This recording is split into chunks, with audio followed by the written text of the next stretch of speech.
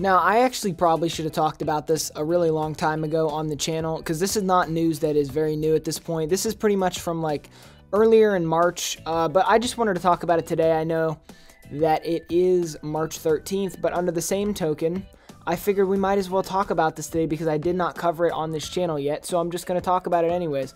And yes, this video is not clickbait. This is actually real news going on here. The PS5, the Xbox Series X, the Xbox Series S, and obviously the PS5 digital are all going to get stronger. Now you may ask me, how can such a thing happen, Jimmy? Well, my answer to that is DLSS competitor. Basically, if you didn't know what DLSS is, deep learning super sampling. What it does is it takes a lower res image and brings it up to a higher res image by basically AI. So the AI, what it does is it upscales everything to the point where some people say they prefer the look of it over the actual native 4K image, or that's just an example. Maybe it's not native 4K, maybe it's native 8K.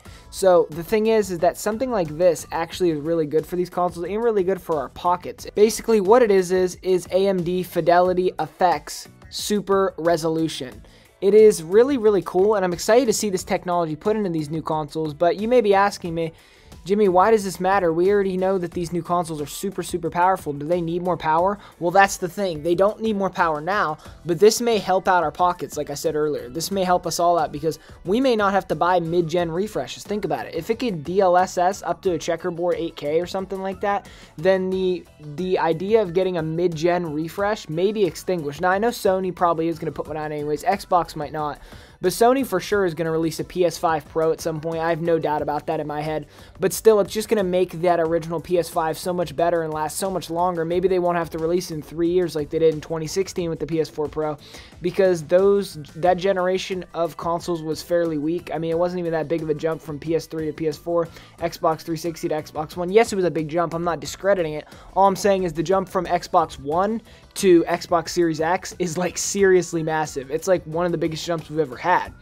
So by doing this, maybe the PS5 Pro, instead of coming out in 2023, maybe it'll come out in like 2024 or 2025 maybe. It'll give us all more time to recoup our money and everything before we have to buy another one if you're into buying those. I don't know, maybe you don't buy the mid-gen refreshes. For me personally, it depends on how big of a difference it is. I might buy it, I might not. It all is just going to depend on that for me.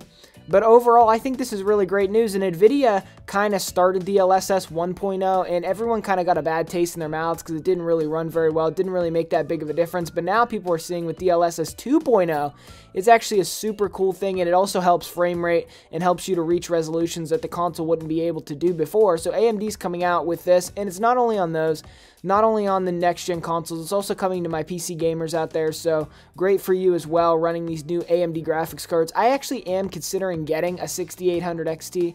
I don't know if I should get that or a 3080. I need to definitely upgrade my computer. The components are getting pretty old in there. This kind of just makes me more now want to go towards AMD because the fact that this Fidelity FX Super Resolution, if it's any good compared to DLSS, that would be a game changer. DLSS 2.0 was the thing that was holding me to NVIDIA before, but if AMD is going to give their own shot at it, and it could be just as good if not better because the ray tracing performance is lower on AMD consoles, maybe it'll actually be better. You know what I'm saying? Maybe this will actually be the more superior way of AI upscaling an image. Who knows what's going on, but I just wanted to bring you this quick little news tidbit. A lot of people think this is also coming to the Switch Pro, not in the form of Fidelity FX Super Resolution, but in DLSS 2.0 with the Switch Pro. I think that'd be really cool, and I kind of hope they do it, but there's no 100% saying what goes on. This is just the news.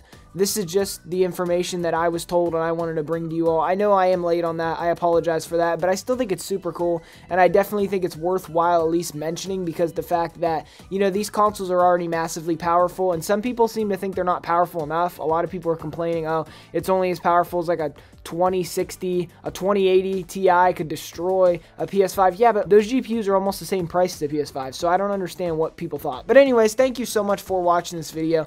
If you have enjoyed, don't forget to drop me a like, comment, maybe even consider subscribing to the channel. I do at least one video a day at 8:30 a.m. EST, Eastern Standard Time, and sometimes I do a double upload like I did a couple days ago if something big happens that I wasn't really ready for. So that's all I have to say in this video. Again, thank you for watching, thank you for your support, and thank you for everything. Jimmie out of here.